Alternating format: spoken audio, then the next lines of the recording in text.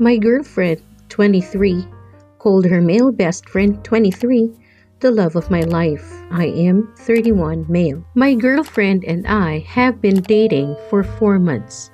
We met each other's parents. We said I love you recently. We never fought and all has been great till now on that part. However, she just posted a story with her male best friend with caption, "Me and the love of my life." Let me know what you think.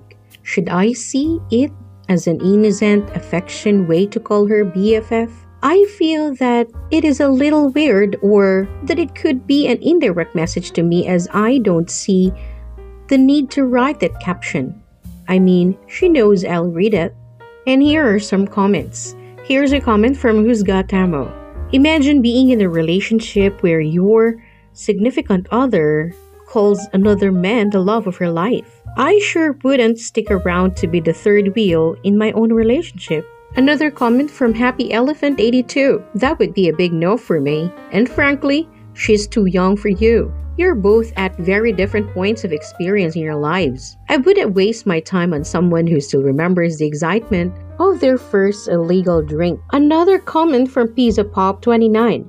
No, that crosses a boundary. Yikes. And here's a comment from Curious Girl 78. I'm sorry, but that is extremely disrespectful towards you. I could never imagine calling my guy best friend the love of my life, even when I'm single. If he was her best friend, then she should feel uncomfortable at any indication of romance between them. In my opinion, you should confront her and show her that you respect yourself enough to not be humiliated or disrespected that way. She should have known how horrible that was before she posted it. Good luck to you. From Aves 2006. You can't expect to be the love of her life when she already has one. You don't need to bring it up at all. Screenshot it and send the image with a request to come get her toothbrush. From Hey Hi Ho Ho. If you are exclusive, you can certainly expect her to let it progress without posting some other man is the love of her life until you get the next step. There are concepts, but if the two of you are trying to grow to the next step, there is no occasion where that is appropriate. Unless, of course, you and she are not on the same page. To her, you are just dating, perhaps not quite in love. You just enjoy each other's company. Now for the next story. I'm breaking up with my childhood best friend because she's marrying the guy she's been cheating on their whole relationship. I've known my best friend since we were 8 years old. We're now 22. She's been dating this guy for 3 years, and I'd say for about 70% of their relationship, she's been cheating. In the beginning, she cheated with so many guys, and there was even a point where she got chlamydia, and she told her boyfriend that she had her period and they couldn't have sex, and he was so clueless he suspected nothing. I met him for the first time, and he is such a great guy. He treats her right, takes great care of her. He's white and she's black. In the beginning, his family was racist towards her, and he literally chopped his family down and told them to stop being racists, or I won't be a part of your lives anymore. And that's only a little bit of how he's always stood up for her and protected her, never made her get a job or anything. As their relationship progressed, they moved in together, and my friend told me a story about how her boyfriend and her lived next to the maintenance man of their apartment complex, so they became good friends with him, always invited him over to hang out. She told me how she was cheating with a guy who was living in the same complex as them, and one day the guy needed work done on his apartment, and the maintenance man that was her neighbor showed up, and she hid under the covers while the maintenance man was there. I asked her how the fuck can she do something like that and just be okay with it. Through their whole relationship, she always said she felt guilty, and I told her she should just leave him. I felt guilty too, because I've had opportunity to tell him but never did. My loyalty has just always been to my best friend. About a half year ago, I just stopped talking to my best friend because of how she treated her boyfriend. In November, she messaged me and told how her and her boyfriend are engaged and she stopped cheating on him. I blew up and called her a piece of shit and asked her, does he even know the shit you've done? I told her to come clean to him before you get married. At least let him be the one to decide. She said no, because she's not cheating anymore. She blocked me on all social media, even blocked me from all of his social media. I wonder what she told him. We have a few mutual friends who I haven't told anything. I've been radio silent when people ask why we are not friends anymore, and it's just been eating at my brain since she told me they are getting married. It just sucks when someone who you have known for so long is not who you thought they were. Update January 4. So yesterday I posted about my childhood best friend cheating on her boyfriend for the whole 3 years they have been dating. The last time I spoke to her, she told me they were getting married and I told her she should come clean. She blocked me on all social media, even from his accounts. So looking at your guys' comments saying I should tell him have made the push I needed to do so. I told him the best way I could think. I made a fake account and messaged him. I told him who I was and asked him what reason she gave you as to why we were not friends anymore. He told me that she told him that I was trying to ruin their relationship and they had to cut me out of their lives, and he didn't question it. I told him that I do have some information that could potentially end your relationship, and if you would like to know, I will tell you. And he declined. His exact words were, if there's anything she has done, I'm sure it's forgivable, and I'm okay with not knowing. Now please never message me again.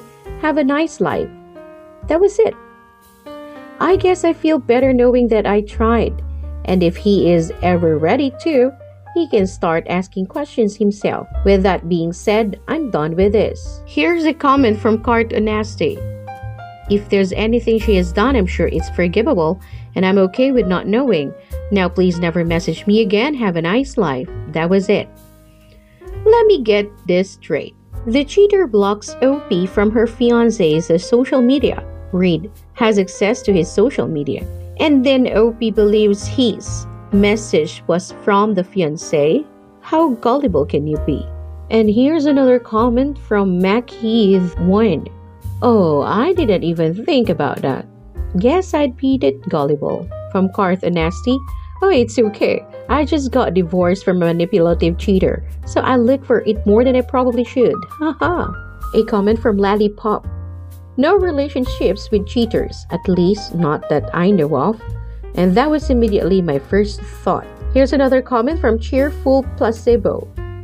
They mean OP is gullible for believing that the fiancé wrote the message, as opposed to her ex-friend writing from his account. Or did you mean that OP was in an abusive friendship? Next story. Am I the a-hole for not repairing my car with the money my sibling gave to repair it? My sibling was visiting for a few days and borrowed my car.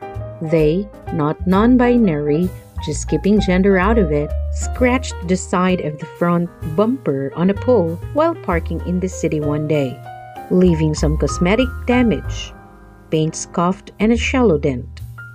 They got a quote for the damage and Venmo'd me the money to repair the car. However, I decided to keep the money and not do the repair. They asked about it a few weeks later and I told them the truth. They got angry, saying they sent me money to repair the damage, not to just keep it. They said if I'm not repairing it, I should return the money until I decide to actually go through with the repair.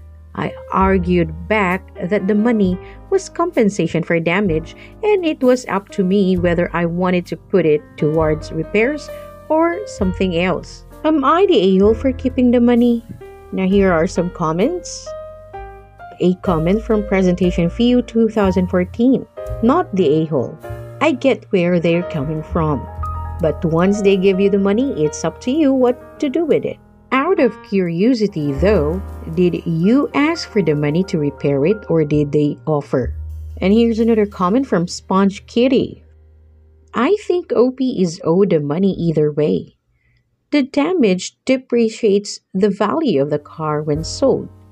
Even if they don't fix it now, they're paying for it in the long run. OP's sibling doesn't get the benefit of paying for damage to an older vehicle just because OP isn't selling it tomorrow. So they don't get to hold on to the cash until OP sells or fixes it. Sibling is an a-hole for wanting the money back after damaging the car. Here's another comment from ex-theater techie. I would disagree. Not the a-hole. If you look the relationship part out of it, there'd be no contention at all. If a stranger damaged my car, then paid me for it, and I chose not to repair the car, what business is it of the stranger to tell me what to do with my own property? If we saw each other later on and they saw my car still damaged, do they get to demand the money back? You're paying me for the damage to my item and resale value. Here's another comment from The Views of Vaccine.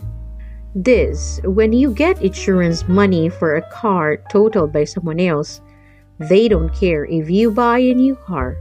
They just compensate you for the one totaled. Another comment from Expert0072. You could use the same argument you're making here as a reason why the sibling should back down on how the money gets used, and in fact, I would argue that would be a more justified reason to use this argument.